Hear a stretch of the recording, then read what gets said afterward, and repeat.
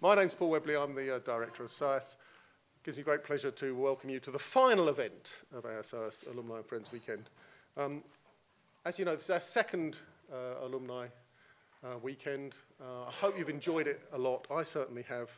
And you've been able to reconnect with the best of SOAS. I've just come from the previous session, which was absolutely brilliant, and now I'm looking forward to another brilliant event. Now, this closing event is very special.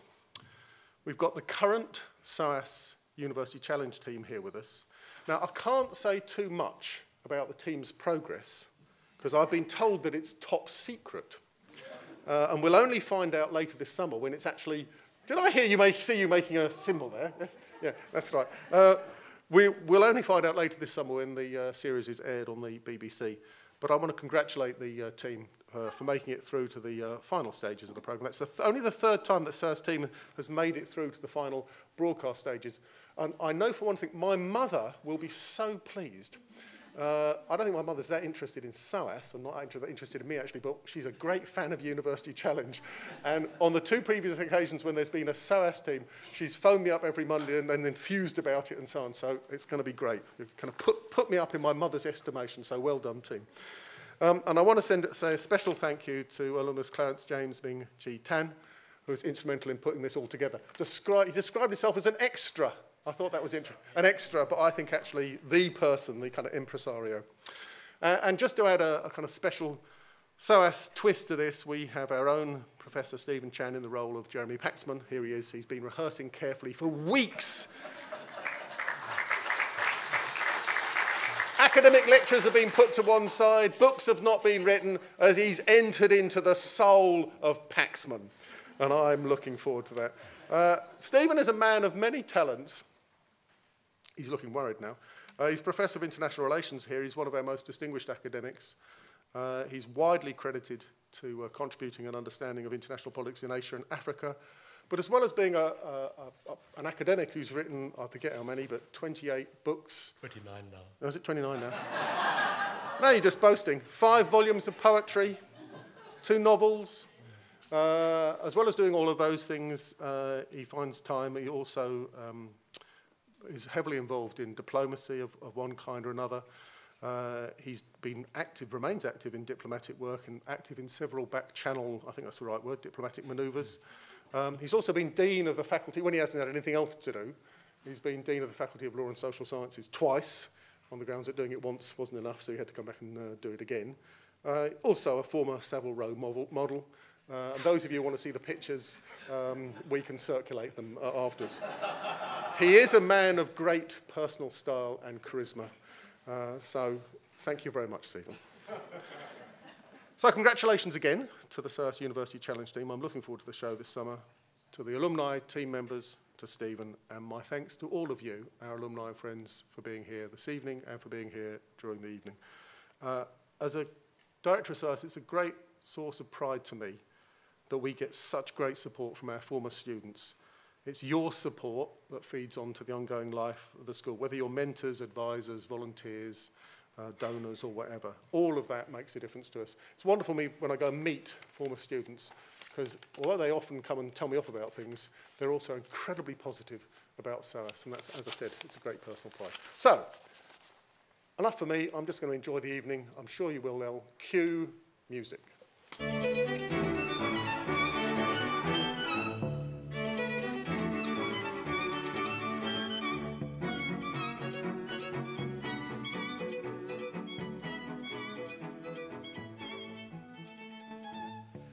Well, ladies and gentlemen, it's my very great pleasure to be with you this evening and in the company of our present and former contestants. When I was asked to do this, I had to plead 2 critical disadvantages, which I think I should share with you for the sake of honesty, clarity, and transparency. The first disadvantage was that I had never before watched University Challenge. I've since been on YouTube like a demon, so I've got a rough idea of what it's like. And the second and far more critical disadvantage was that I cannot stand Jeremy Paxman. However, I've very much enjoyed, and I've always enjoyed, the way that he's able to extend a simple vowel so that it's interrogative just by saying, yes. So tonight I'll try my best to inject yes into the proceedings every now and again. But in watching YouTube and in the occasional channel surfing when it was impossible to escape coming across University Challenge, I was fascinated by two things. The first was I really liked the way they stacked the teams one on top of the other, and was very, very disappointed to learn that that's a post-production studio artifice and that they really do sit just like this. I think this is very unfair. I was looking forward to a stacked rivalry this evening, and that is not going to happen. The other thing that I thought, I am a pedant among the many other talents that Paul forgot to mention, and I was very, very much struck by how badly phrased some of the questions were. They could not, particularly in the case of classical questions, that is to do with antiquity, could not, in my opinion, have led to a proper answer. It was very, very much to the credit of the student contestants from many universities that they got the correct answer. So it's very much out of respect for the contestants from SOAS and from other universities that I was very happy to take on the duties of chairman this evening. I think we begin by asking each of the teams to introduce themselves very briefly. I think the student team has to say what it is that they're studying here to prove that they actually are students and they actually are studying something. And I've got no idea what the graduate alumni team is doing right now, whether or not we've made them fit and proper specimens for the world at large, or whether the world at large has yet to really appreciate their manifold talents, which of course we hoped to develop. But please, can we start with a brief introduction from our contestants this evening? My name's Maeve Weber. I'm from Nebworth in Hertfordshire, and I'm reading a BA in Ancient Near East Studies. I'm Filippo Laverghetta from Milan, Italy, studying for a BA in Politics and Arabic. I'm Peter McKean from Wellington in South London, and I'm studying for an MA in African History. I'm James Figaro from Surrey, and I've just completed a BA in African Studies and Development Studies. My name is Clarence Stan. I studied Middle Eastern Studies, and I'm now actually setting up an opera agency. I'm Graham Ruston. I read history to 2008 and appeared in the 2005-06 University Challenge team. I'm Charlotte Perry. I studied history and graduated in 2008, and I'm a qualified teacher and work for an education charity. I'm Ben White. I studied development economics, graduated in 2009, and I'm now an accountant.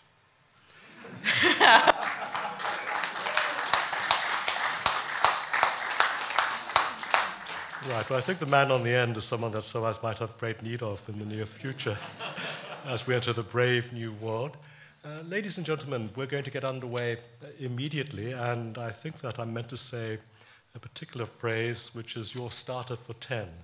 So your starter for 10, named after an ancient Indo-European people, which historic region of southeastern Europe is bounded by the Black Sea, the Aegean Sea, and the Balkan Mountains, and includes parts of Bulgaria, Greece, and the whole of the European part of Turkey? Is that Thrace? Damn good, it's Thrace.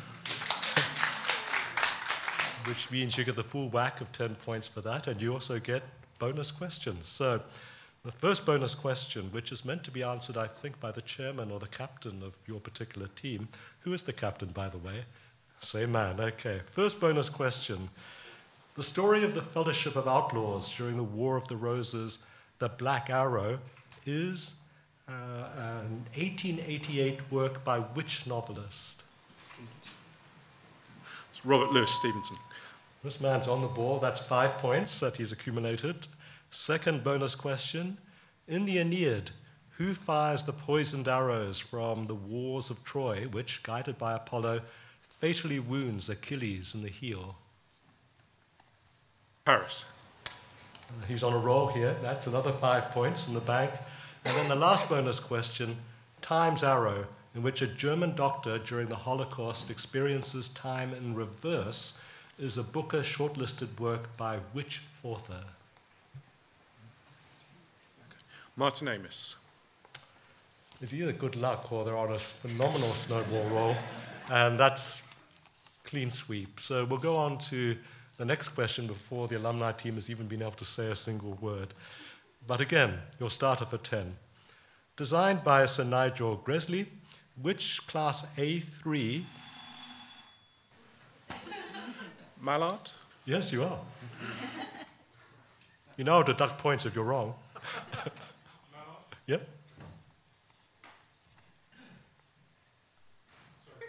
You want me to complete the question? No. Is it Mallard, the locomotive It's on Mallard? the train. Yes, the answer is yes. Well, actually, the answer is not the Mallard. I will therefore have to default to the other team to have a crack at this question, which I now have to finish reading. So it was designed by Sir Nigel Gresley, and designed by him, which Class A3 Pacific steam locomotive bore the British Railways number 60103 after 1948 and the London North Eastern Region number 4472 prior to 1948? Flying Scotsman? Damn right. Yeah, we're not. You see, you have to listen to the fine print and to all the numbers, and of course they've got the accountant in their team. So they get 3 bonus questions. And simply because they are so clever, these bonus questions are all on the post-Soviet states, about which none of us know anything. So, first bonus question. In each case, name the country in which the following revolutions took place. Carrying long-stemmed roses as a sign of peace, Mikhail Saakashvili and his supporters entered the parliament building and demanded the resignation of President Eduard Shevardnadze in the Rose Revolution of 2003. Georgia. You're absolutely right, so that's 5 bonus points.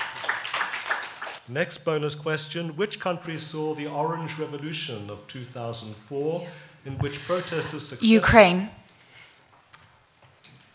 They're getting there. Absolutely right.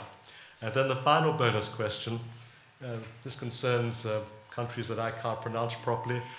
Which country saw the Tulip Revolution of 2005, after which President Askar Ashkayev fled by helicopter to the neighboring Kazakhstan? Kyrgyzstan. Damn right. Very good. So we're on level pegging between both the current student team and the alumni team. So again, your starter for 10. Used since the 14th century to mean the purchase of the liberty of a slave, what word is now more commonly understood to mean deliverance from sin? Who was that? It was you. Manumission. Yeah, it may be right, but in fact it's not the right answer in this case. Shall I finish the question, or shall I just default as it is to the other side? I'll finish the question. Used since the 14th century to mean the purchase of the liberty of a slave, what word is now more commonly understood to mean deliverance from sin and its consequences by the atonement of Jesus?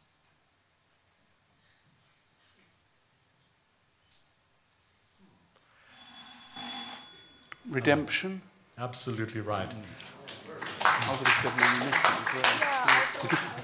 So let's take that as a hesitant but lucky guess and give them a chance at the bonus questions. And the first bonus question is to do with plants. That there's a bunch of green things that grow in dirt on plants.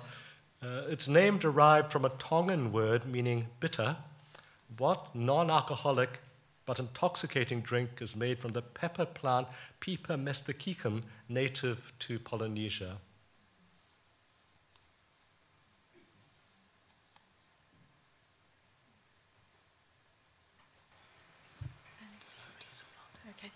Tiare? No, the correct answer is kava, and the question is in fact wrongly phrased because I've drunken a lot of kava and it's very alcoholic. But I do believe that by getting the wrong answer, you are deducted 5 points. They are not? Well, times have changed since I first was channel surfed. Okay, the second bonus question therefore falls into disarray, or do I keep asking bonus questions? What name is given to the evergreen shrub Cata edulis of Arabia and Africa, whose leaves are used as a narcotic when chewed or made into a drink?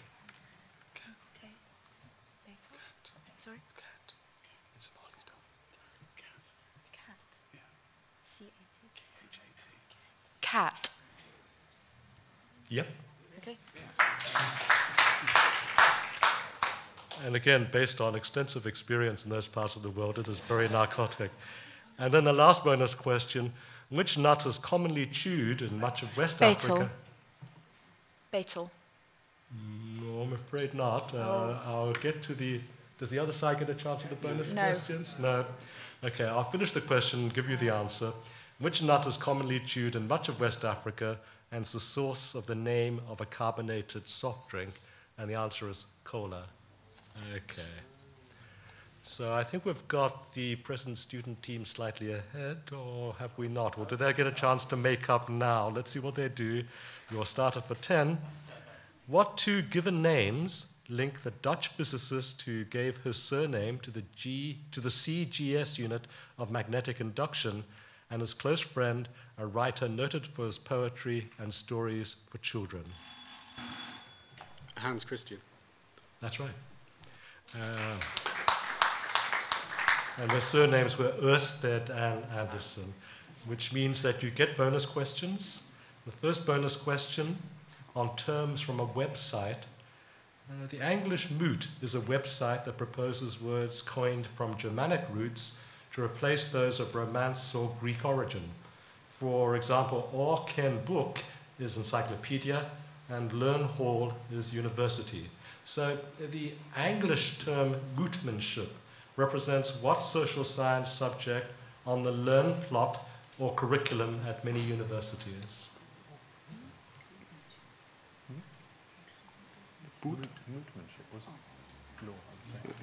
Law? Nope, the answer is politics. The second bonus question is, possibly after the Mark I of 1948 Manchester craft, along with Reckoner craft, is an English version of what subject?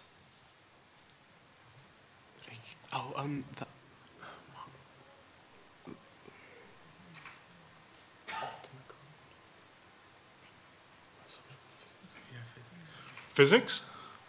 Wrong again, it's computer science. So you get one more chance at a bonus question. If your law is history, what is wealth law?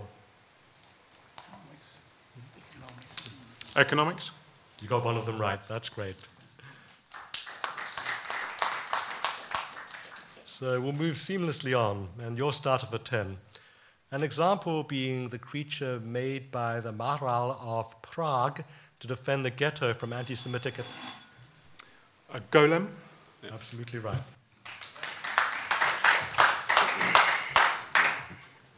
And therefore, bonus questions. These bonus questions are on poets of the Spanish Civil War.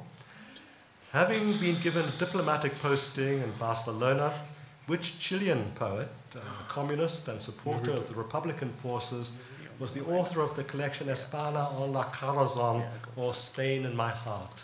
Neruda? Absolutely right.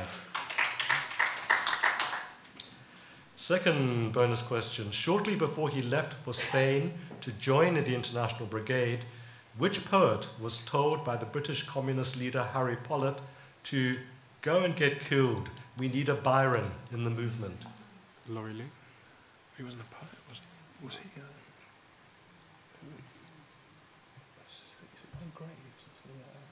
Oh, Robert Graves. Is it Graves? Bobby Graves?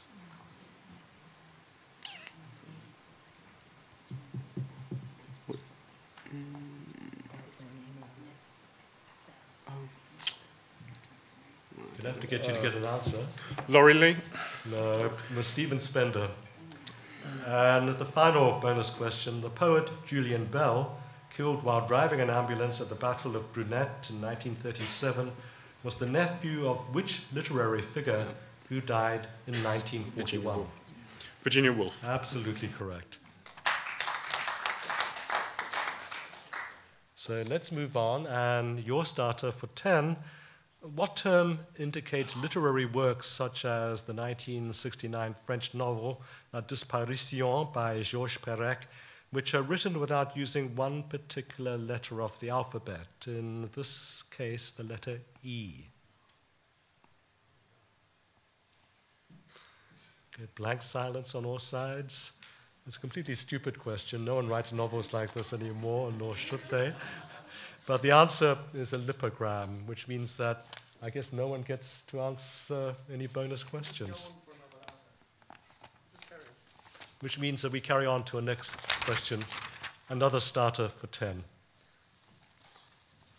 Occurring in various fruits and vegetables, the plant pigment carotene is converted by the liver into which vitamin?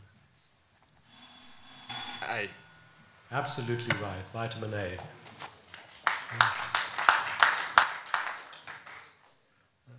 You see, many of us have never seen a vitamin for quite some time because we are academics. So, having answered the question correctly, 3 bonus questions, on variations of English. In which Scottish city is Kelvinside, which has given its name to an imitation of received pronunciation? Glasgow. Absolutely correct.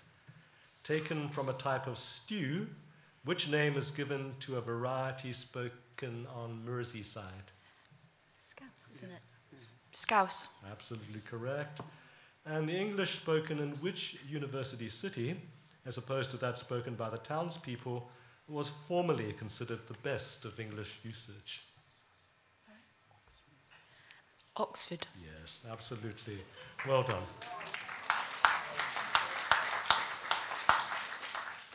We can tell who are the veterans who've had much practice at this. So we'll move on, and your starter for 10. Listed in a work by Alan Dawson and thought to be inspired by the forename of the 1950s actress, what name is given to British hills of any height with a... Maryland. You're a mind reader. It's true.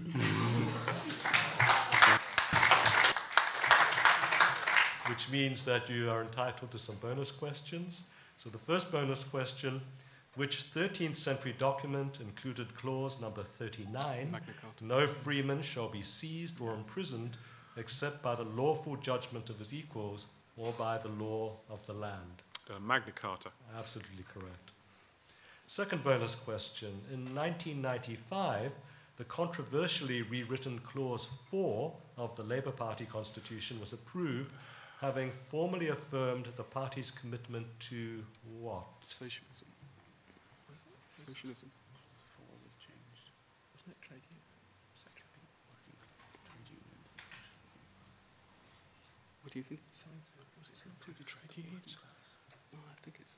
I thought it was a commitment to socialism. Was it a commitment to revolution? Oh, maybe. Until 1990. You go for it. Revolution.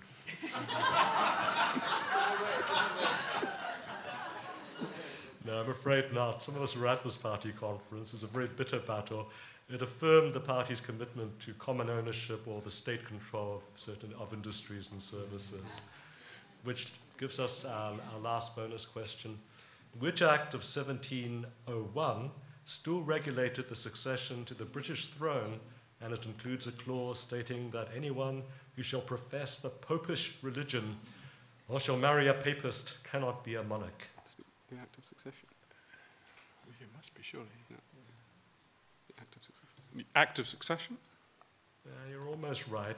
Your alliteration was right, but it's actually the act of settlement. So close, but not close enough. So we move on. And your starter for 10. According to its manufacturers and distributors, which traditional commodity cost 7 pence in 1960? It's a pint of beer. What kind of beer? Ale. Okay, we give you that one.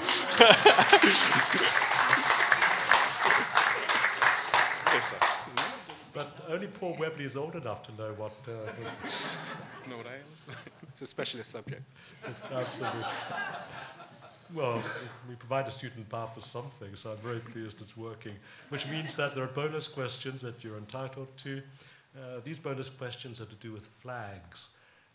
Which country's flag, adopted in 1949, features one large yellow star, 4 smaller ones, said to represent the proletariat, the peasants, the petty bourgeoisie, and the patriotic capitalists? China. Absolutely correct. I'm a patriotic capitalist myself, so Definitely get a star. The 5 points of the white star on which African country's Somalia. flag represents its people. Did I? Somalia? Yep. And it's actually the only African flag with a white star, so that's well known by you. Which gives you a last bonus question. Which Asian country became fully independent in 1965 and has a crescent and 5 stars on its flags, and these stars representing democracy, peace, progress, justice, and equality? Singapore. Absolutely correct. Although whether these stars represent policies and practice in Singapore is another matter entirely. So we go on to the next question, your starter for 10. What term denotes the scientific description of nations or races of people, including their customs and points of difference, and is formed of Greek-derived components, meaning people and writing? Ethnography? Absolutely correct. So you get 3 bonus questions on medieval universities. So we at SOAS are not a medieval university, although some of our practices very closely resemble those of medieval universities.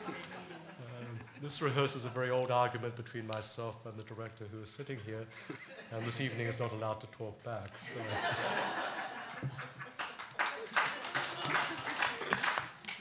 Medieval universities. Which city in southern Italy is the site of a medical school dating back to the 9th century and regarded by some as the first university in Europe?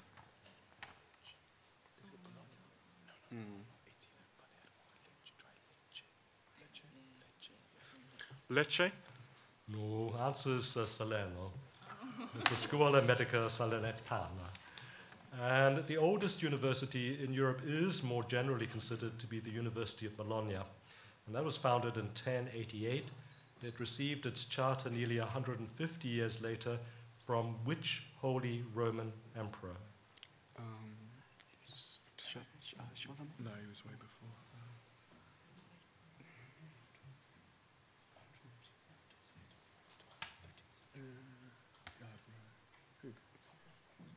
Yeah, it could be. Yeah. Frederick Barbarossa? Absolutely correct. And the final bonus question. Which university in northeast Italy, founded in 1222 by students and protesters who left the University of Bologna in search of greater academic freedom? Padua. Absolutely correct. And so we move on to the next question with a starter for 10. According to the International Weather Observing Codes, what is defined as a cloud of small water droplets near ground level? Fog. It is fog. Thank you. That would be fog. That would be fog. So you get 3 bonus questions on taxation. There's something perverse about the way these things are arranged. But since you've got the accountant on your team, your bonus questions are taxation. Number 1, what was the name of the tax to support the navy levied by the English crown on coastal districts until it was abolished by Parliament in 1641? It's us. So. It's ship money, isn't it? I think it's ship money. Yep, that's very good. Ship money it is. Income tax was first introduced in Britain during the administration of which Prime Minister? It's the Napoleonic War. Walpole. It's Walpole. I think it was supposed to levy the war against Napoleon or something. So. Okay, well in that case it's... Do you think it's Walpole? No. If you think it... No, I don't. Not especially. Liverpool then, probably. Yeah. Lord Liverpool. Lord Liverpool? No, I'm afraid not. It was William Pitt the Younger. And final bonus question. During which decade was value-added tax introduced in the UK in place of purchase tax? 1970. Or was it 1979 or something, wasn't it? Yeah, 1970s. Absolutely correct. So we move on, and another starter for 10. From an Arabic term meaning dry land, what name is given to the arid, fertile plateau about 2,000 feet above sea level, lying to the south of Madrid, between the region of La Alcaria and the Sierra Morena? In Cervantes' novel, it's the home of Don Quixote.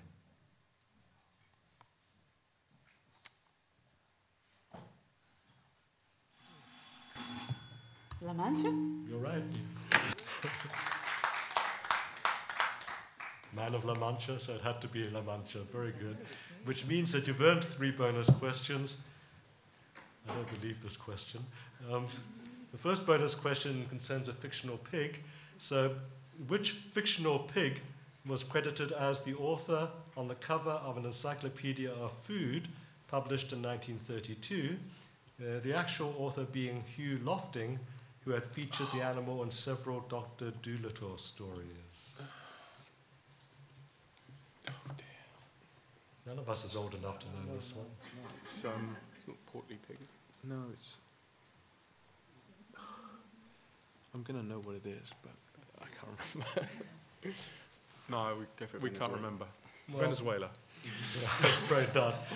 For your completely useless information, and you'll never need this information again for the rest of your lives, and the name of the pig, who's a celebrated author and chef, is Gub Gub. So we therefore move seamlessly onto another pig question. In the novels of P.G. Wodehouse, Lord Emsworth's prize-winning sow, the Empress of Blandings, is a remarkably plump specimen of which breed of pig? I think it's Gloucester Old Spot. No, it's a saddle. No, it's a Gloucester Old Spot. I think it is.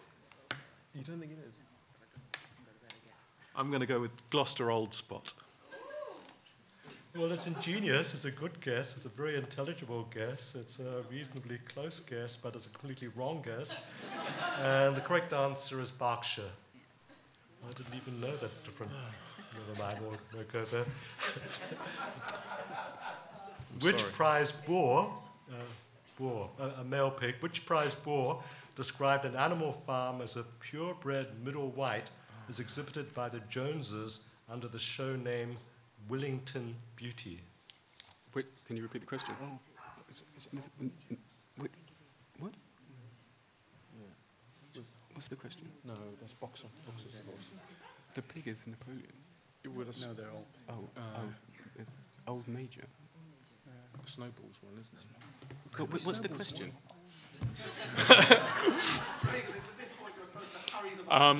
We're going to go with Old Major.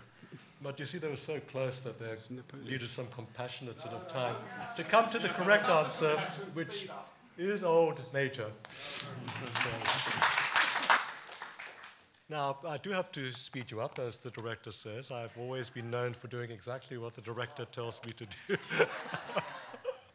And as we're almost halfway through, I really have to chastise the alumni team who are being left well behind by the current students, which only is evidence of what constant state-of-the-art teaching on a daily basis does for you. So the minute you leave it all behind, you fall into disrepair, and you're about to fall into disrepute. So your starter for 10, try harder, guys, is had he been known by his initials, as were JFK and LBJ, which post-war American president would have been JEC? Jimmy Carter. Carter is the correct answer. Jimmy Carter. My distinction in terms of Jimmy Carter was almost being run down by his car at one point in time. And ever since then, I've had very bad things to say about Jimmy Carter. So 3 bonus questions on Tolstoy. Okay. What did Tolstoy describe as a human activity having for its purpose transmission to others of the highest and best feelings to which men have arisen? Writing? Nah. Art. Oh. So you lose that one, but we move on to another Tolstoyan question.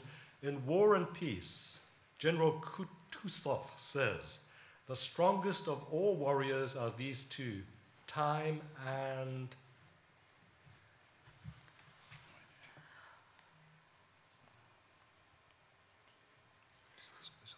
Sorry? think it might be something more philosophical than that. Weather? Weather? No, time and patience. Oh.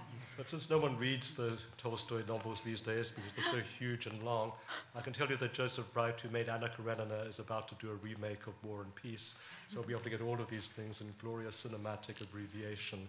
So the final Tolstoy question, in a letter of 1871, what general category of writing did Tolstoy describe as an intellectual brothel from which there is no retreat?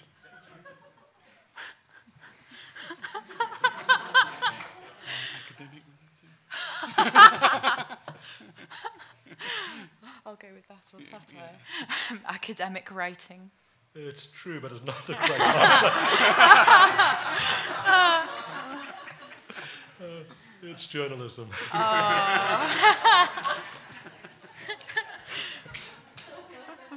So we'll move on to the next question. Starter for 10. In the 1948 paper, A Mathematical Theory of Communication, who defined... Alan Turing. No. Oh. I've finished the question so it can default to your competing team. In the 1948 paper, A Mathematical Theory of Communication, who defined the bit as quantity of information? Bit?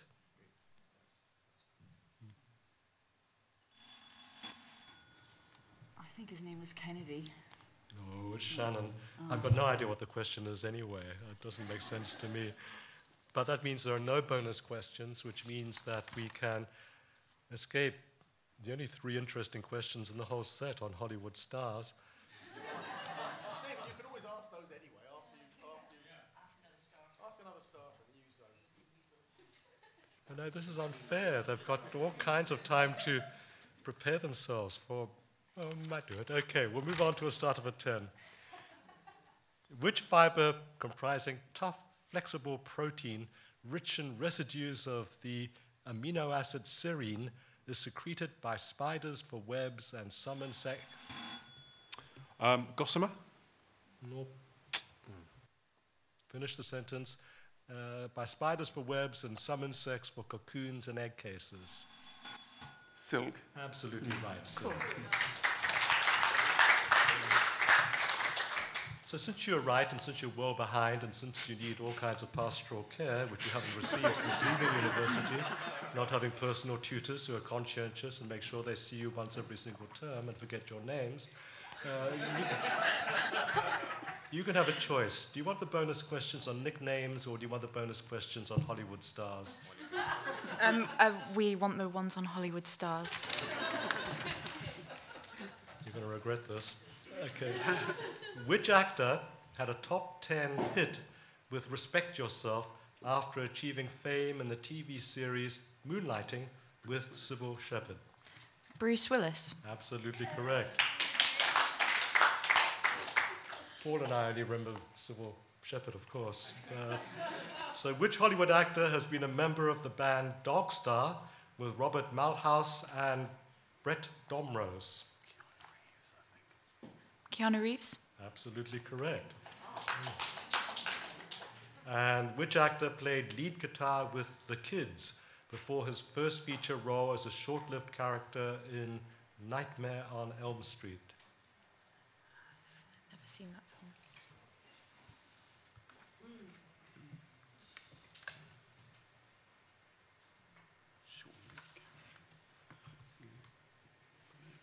No? Shall we think of a ridiculous answer? I'm going to press you for an answer. So Christopher Lee. No, it's Johnny Depp, I'm afraid. Oh. Okay, let's move on. Starter for 10. What short adjective links riot, rabbit, and Chris? White. Yes. Very good. And that's clairvoyant, ladies and gentlemen. Just so you understand the question, and there are some of us old enough to understand this question. The short adjective that links riot, rabbit, and Christmas in songs recorded by The Clash, Jefferson Airplane, and Bing Crosby. So I remember Jefferson Airplane and Paul remembers Bing Crosby. Which means you get bonus questions. And the bonus questions are to do with acronyms. What short adjective is also an acronym for the diameter of a person's waist, the CIA's Special Operation Force, and a mood disorder with depressive symptoms in the winter? SAD. Yeah. Yeah. SAD, SAD. That's right, SAD. And it stands for Shakutor Abdominal Diameter Special Activities Division, and of course, Seasonal Affective Disorder, which we now also suffer in summer in this country. What name is that of a 13th century theologian nicknamed the Subtle Doctor and is also an acronym for the highest US judiciary?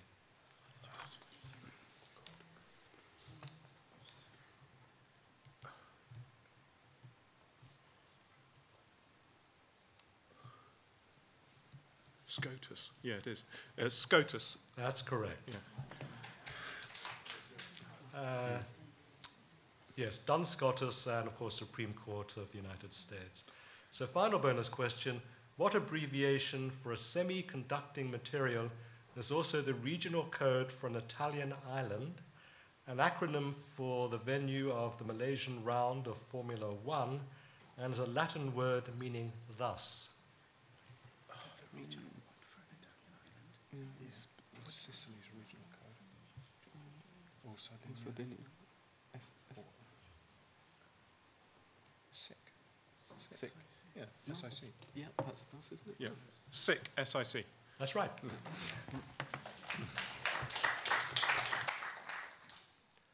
And we'll move on. Start of a 10.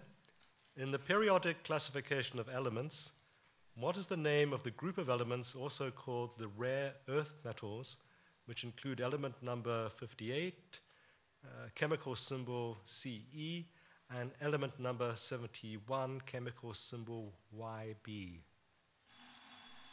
Lanthanides? Absolutely correct. Oh, well done. And we don't even teach chemistry here at SOAS, so absolutely fantastic. So your 3 bonus questions are to do with food. So credited with introducing regional Italian and French cooking to Britain in the post-war austerity years, which cookery writer's first volume was Mediterranean Food? Elizabeth David. Absolutely correct. Having published a successful volume of poetry in 1826, who produced her Modern Cookery in 1845, specifying cooking times and serving as a model for the later works of Mrs. Beeton? Ooh.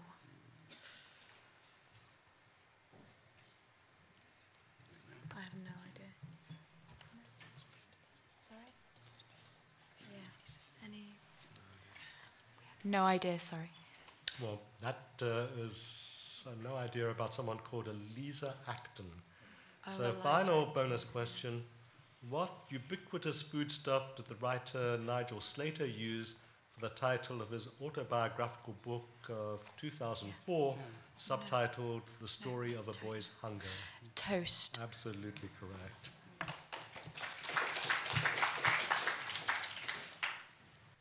So we start afresh with another starter for 10. Which tradition, inaugurated in Plymouth Colony in 1621? Thanksgiving. Very good.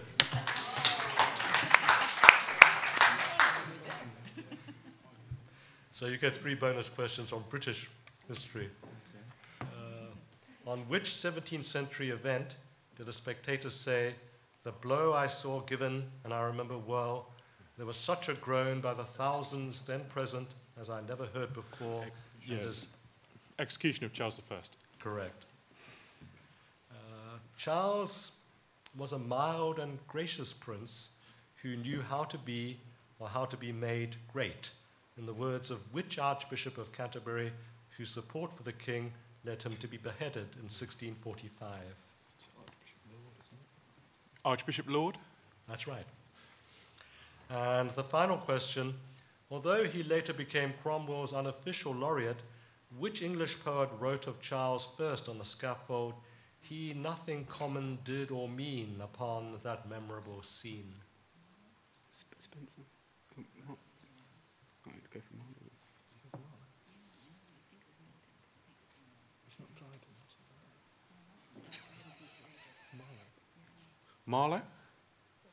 Again, your alliteration brings you close, but it's Andrew Marvell. Oh, Marlowe. Yes, yeah. So we move on, start of a 10.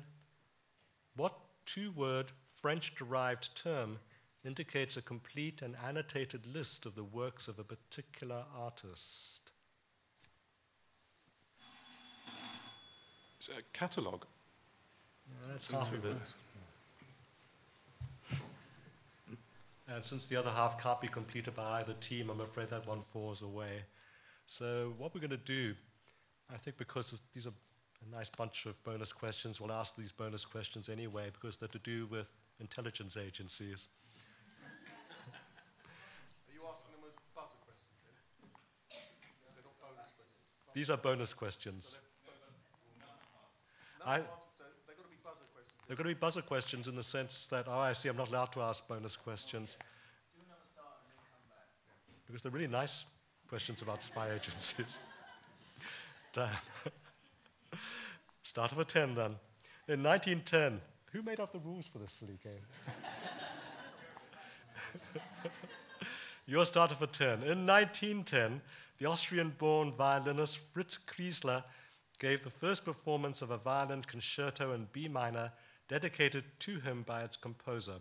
Who was that composer? Elgar? Elgar it is. So do you want to answer bonus questions that are country-specific or spy agency-specific? Go for spy. Yes, have the let's spy give you the ones. country. Now let's give you the country-specific ones. All right. We'll save the spy ones for a more critical time. So these are country-specific questions. The etymology of the name of which East African state is sometimes given as the Greek word for burnt and face.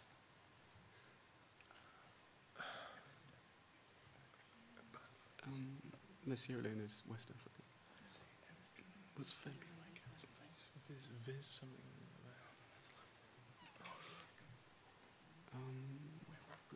Ethiopia. You reckon? It could be, yeah. Ethiopia? That's right. No, It's very well deduced.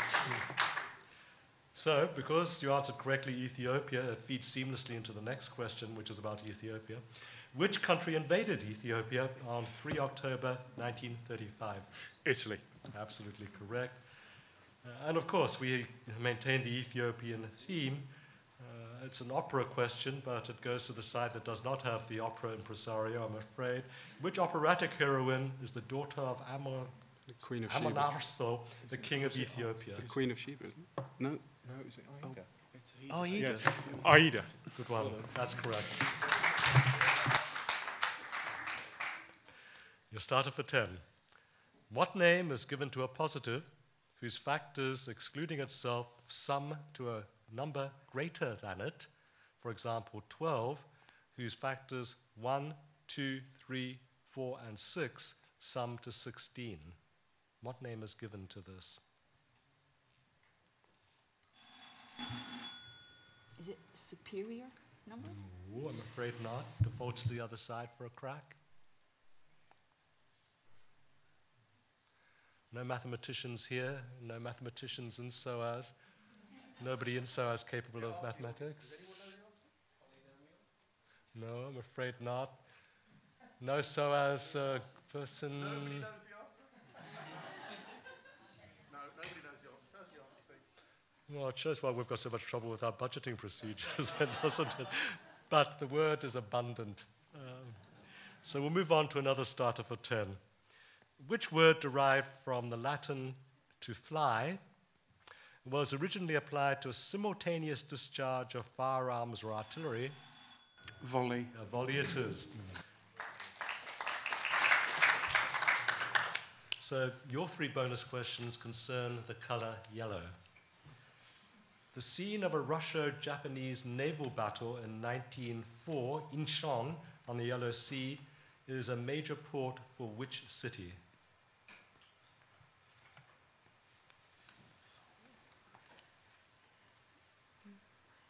Might be so. Yeah.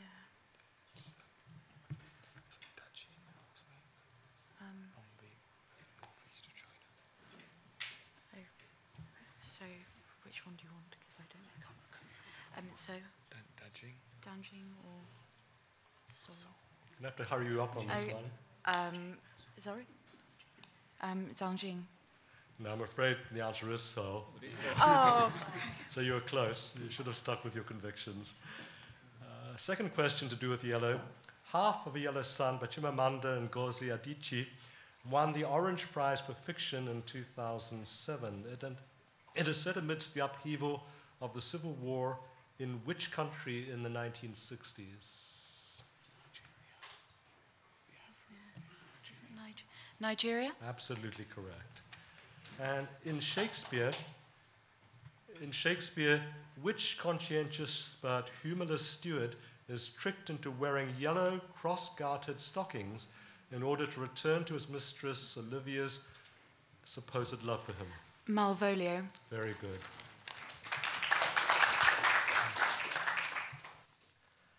Another starter for 10. What links Malaya, Egypt, Holland, Italy, Burma, and Poland, all of them acronyms associated particularly with the Second World War? They're sort of messages sent back to loved ones about sort of when I get home, sort of Burma endearments. Be upstairs ready, my angel. You are totally correct. And just to indicate that before telephones had us sending text messages with acronyms like LOL and things like that, I think I should elucidate to you exactly what these meant. So if you sent home the word Malaya, that meant my anxious lips await your arrival. If you sent home the word Egypt, then you had a peculiar fetishistic desire because you were eager to grab your pretty toes. Holland, obviously you're on the straight and narrow and very vanilla, but hope our love lasts and never dies. Italy means I trust and love you. Burma is a rather risque one. Be undressed and ready, my angel.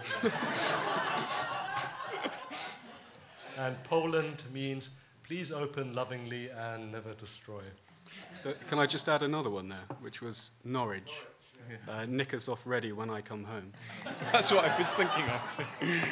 Now, we've got to have such a question in a SOAS question time as we're a fully respectable institution. But there are one or two others which I think we had better not go into tonight. But it does mean you get bonus questions. So your bonus questions concern cities, and they can be either ancient or modern cities, founded during the Macedonian campaign against the satrap of Bactria. How is the ancient city of Arachosia known today?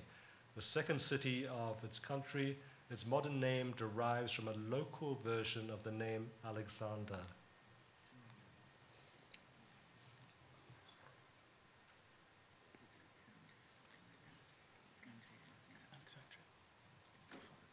Yeah, you just check for it. It's the second. This is the second city of Egypt, isn't it? I have to hurry you up on this one. Yeah, Alexandria. No, Bactria, of course, is the ancient word for Afghanistan, and the ancient equivalent of Alexander, their name was Kandahar. Okay, so we'll move on with cities. Alexandria Escate, or furthest, located in the Fergana Valley, is today the city of Kujad, the second city of which Central Asian republic? Uzbekistan. Kazakhstan is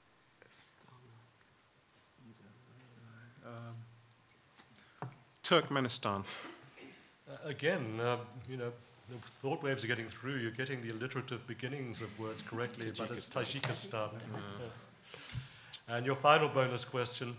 Founded near the site of Alexander's victory at the Battle of Issus, the modern city of Iskenderun is in which modern country?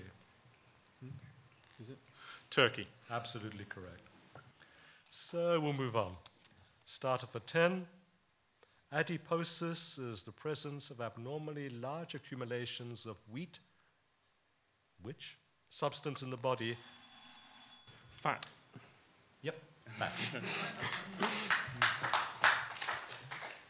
So you get bonus questions. The breaking of the Watergate scandal, the Munich Olympics, the release of the first Godfather film, and the world champion chess match between Spassky and Fischer in Reykjavik all took place in which leap year? 72. Very good. Absolutely correct. And in the same year, which Japanese prefecture was returned to Japan after 27 years of American military occupation? Okinawa? Absolutely correct. Although I should say I am a paid-up member of the Okinawa Nationalist Independence Cultural Front, and they would rather not be occupied by either Japan or the United States. And we have an Okinawa music orchestra here at SOAS as a subversive device and contribution to international relations. But also in this year, 72, the Atari company released one of the first generation of video games with a version of which game roughly simulating table tennis? Is it Pong? Yeah. Yes, Pong. Yes, that's correct.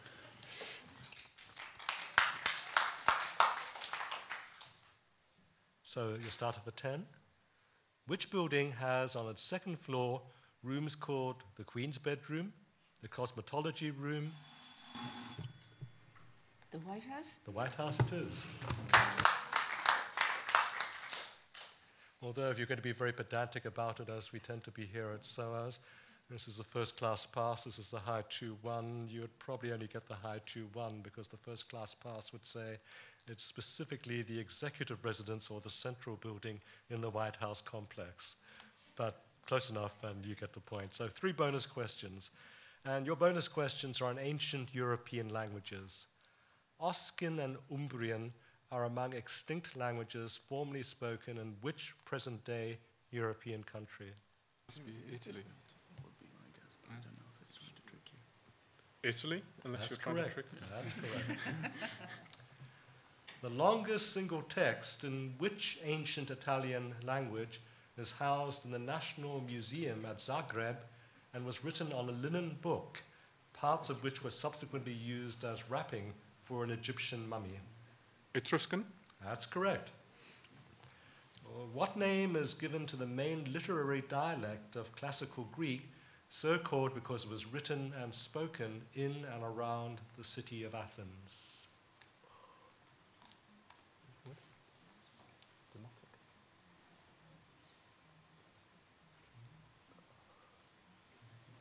Yeah, it could be. Demotic? I'm afraid it's Attic. Now, ladies and gentlemen, we started this with an academic hour. It started at 5 minutes after the hour. And what we have done is we've kept to the SOAS academic hour, because if you've ever known a SOAS academic lecturer to be able to keep the time and actually bring in his or her lecture in 50 minutes, of course they never do, we never can. And so we've gone 5 minutes over the actual hour. And I'm going to declare this the cutoff point and ask whoever is keeping the score to declare which side is the winner and by how much. 270 to 130 for these two. So, ladies and gentlemen, I think we should congratulate the current generation of sparkling SOAS students.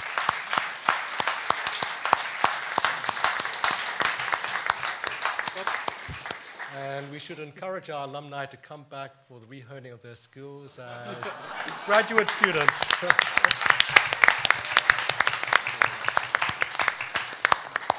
So thank you very much. Thank you, everyone.